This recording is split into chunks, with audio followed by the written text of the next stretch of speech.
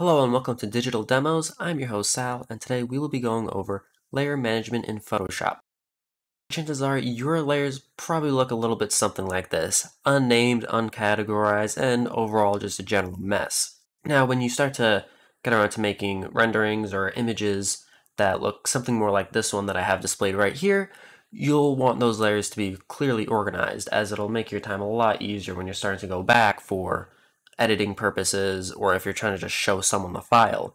It really helps to be able to know what each layer is doing. So in this video, we will be going over a few tips and tricks to really help you organize your files and make sure that you know exactly what is what to the best degree possible without giving you a whole ton of work of just combing through things and constantly naming layers. So let's get started. Now this file right here is an old rendering that I made a while back, and as you can see, the layers here are all decently organized. There's a ton of layers, and if I didn't have these at least organized to some extent, going back through this rendering would be an absolute nightmare. I actually did fix up the rendering a little bit recently, and I was pretty thankful that I did have these organized. There are four main ways we can go about organizing our layers in Photoshop. That is naming the layers, grouping the layers, using smart objects, and simply coloring the layers. Now, coloring the layers isn't really a major organizational tip, but it's just a fun way to start with some flair. We will start off with name the layers. It's pretty simple. Double click on the name of your layer, and you name it. Now, as you can see, there are multiple layers here that I have named, so I know exactly what is doing what. If I hide these and show them, I know that this is a base image that has a blimp in it, this one has no blimp. And as layers get more complicated and stacked up on top of each other, this naming helps me know what any effect textures that I might have do. For instance, this texture right here that's named black and white inverted blur, I know for a fact that it's an inverted black and white image and it's blurred, so I personally know exactly what that image is doing. The same goes for these other blurs. This one right here is just beyond saturated. I oversaturated the image to give it some more color.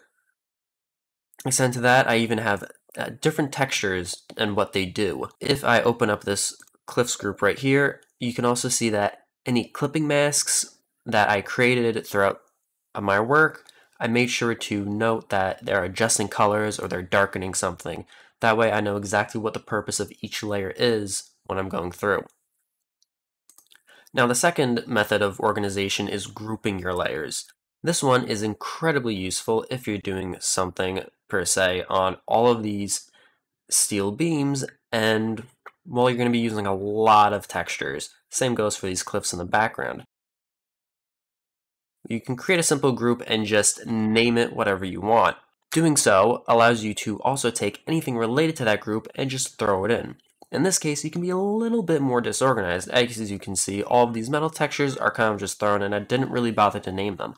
But the point is that by using a group, I am able to know that everything under this group is some kind of steel texture that I can use, which makes it a lot easier for when I have to navigate through. And if I don't need to look at these layers, I can just close up the group. Same thing goes for my cliffs. Everything in here is a picture of a cliff or something that is directly editing those cliffs. The other nice benefit to having grouped layers is that you can add layer masks directly on top of them, which makes it pretty easy for editing all of your grouped up images in one bunch. As you can see, that's what my cliffs look like without the layer mask.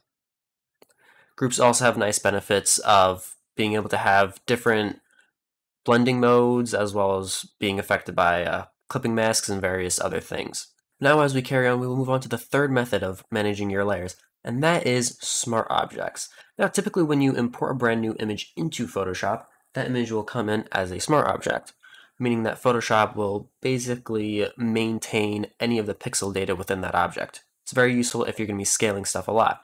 However, what not many people know is you can also turn more than one object into a smart object.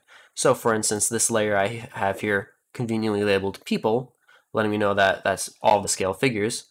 If I double click it, it'll open up to another layer. When we select multiple layers, right click it and go over to convert to smart object, Photoshop will take that for us, condense everything down into effectively a brand new Photoshop file that is stored within your pre-existing file.